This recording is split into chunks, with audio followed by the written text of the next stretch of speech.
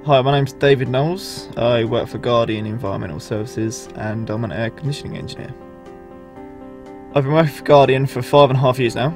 I started with an apprenticeship with them and I went through college, did all my qualifications, and now I'm a fully qualified engineer on the road. So today we're going over to a site in Luton called Impellam Group.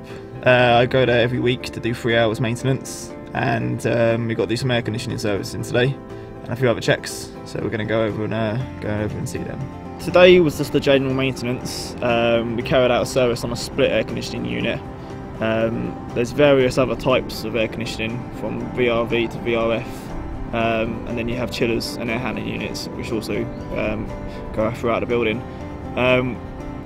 We have sites from where a site will have one split unit, and it also goes up to buildings with hundreds of units, so we cater for everything.